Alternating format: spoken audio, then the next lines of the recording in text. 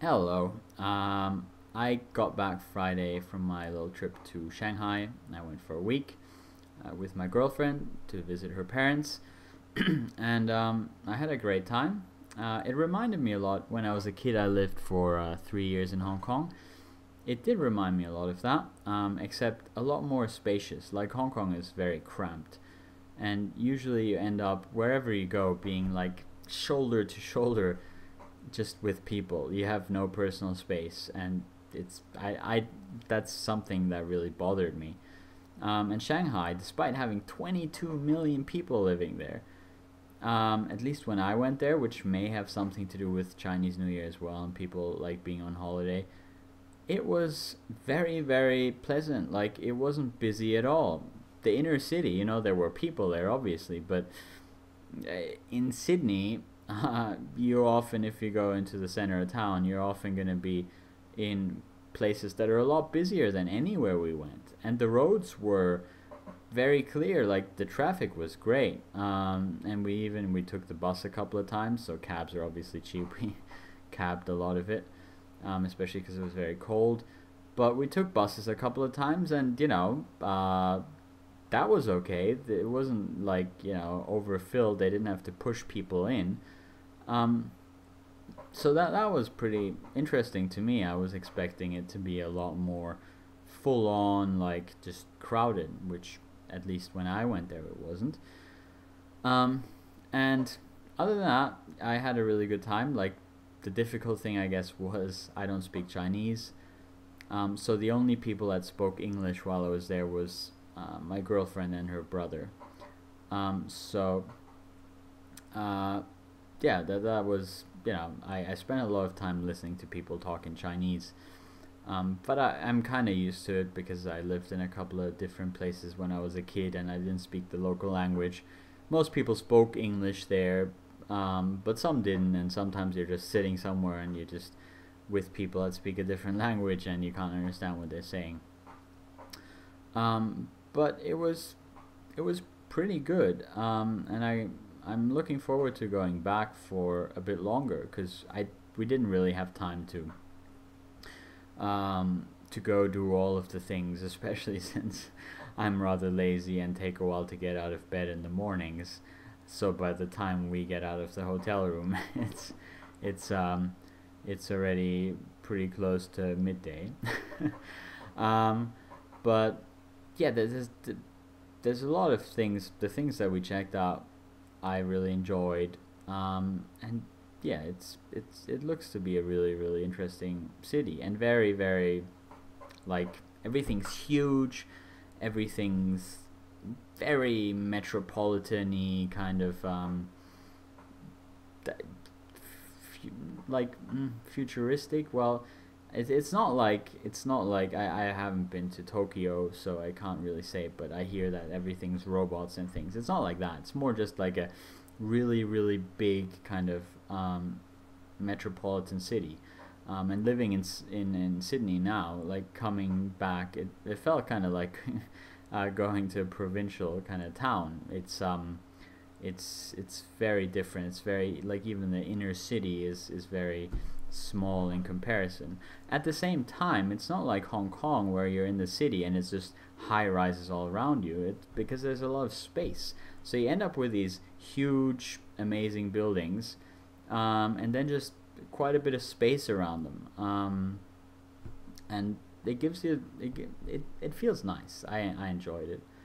But yeah, I mean, the thing why I was pretty excited to go to China and check it out was primarily because uh, meeting my girlfriend's parents. That was pretty good, and her family, and that was excellent. And I had a very good time with them, and they were very kind. And obviously, I could speak to her brother, but not her parents directly, so she had to interpret. But I got along with them very well. But I mean, the other thing is, it's China. It's a billion, what, 1.2 billion people.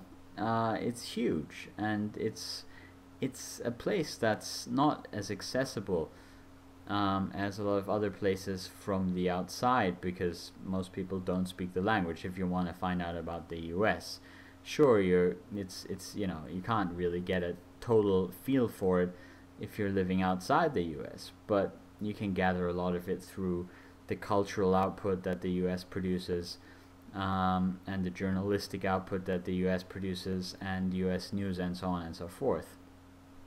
Whereas I can't access that in Chinese, because Chinese culture hasn't really become part of the Western mainstream yet. At least not in any form, I think. That's my opinion anyways. That's kind of realistic. It's only like a Western kind of almost parody of Chinese culture that usually exists in the West, and the language barrier, so I can't really watch Chinese news, or kind of read Chinese books. I could read translations, I guess, but it's a lot harder. So it was very interesting to be there and just to kind of absorb, even though it was mostly in a kind of vegetative, kind of just, you know, letting it hit me kind of way, because there was a limit to how much I could interact, again, because of the language barrier. But it was very interesting, and I look forward to going back, and I look forward, you know, hopefully when we go back for a bit longer, we'll do some trips outside Shanghai as well. I'd really like to go to some smaller areas, like somewhere more rural in China. I'd be really interested in that. Like my dad, he goes to China a lot on business. Like he's there. It's probably the place where he goes most on business. He's probably there every 2 months or so. And he's been all over. He's been in all of the big cities and a lot of the smaller places in the countryside, and he tells interesting stories. And I think it's one of those things, like you really need to, it's always a good thing if you can experience different places. Again, I do harp back on it a lot, but you know, this idea of different stories, this idea of different views, which all have their own unique kind of root, and the root is cultural. Different ways of seeing the world, and some may in, you know, in some aspects be more accurate than others in a sort of objective sense, but at the same time none of them is really completely right. And I think in a lot of ways they complement each other, and a lot of times there are issues where there is really no right and no wrong. So it's just important to try to get an understanding of where people elsewhere are coming from in that regard. And the thing is, I usually, like, right now I don't travel much at all, so it was an excellent opportunity for me to have a little bit of that, and then hopefully in the future do a little bit more of that. And you know, I don't know about learning Chinese. That sounds very, very difficult, but I definitely look forward to getting more exposure to that. And you know, if you ever, I recommend it. It's very interesting. Shanghai is a very nice city. Have to check out Beijing, I guess, at some stage to do a comparison. Although I guess for political reasons, I will already have to pronounce Shanghai to be the best city, because otherwise I'll get my ass kicked. But yeah, that was my little 1 week trip, and it was quite relaxing. And now I'm back to my everyday slog.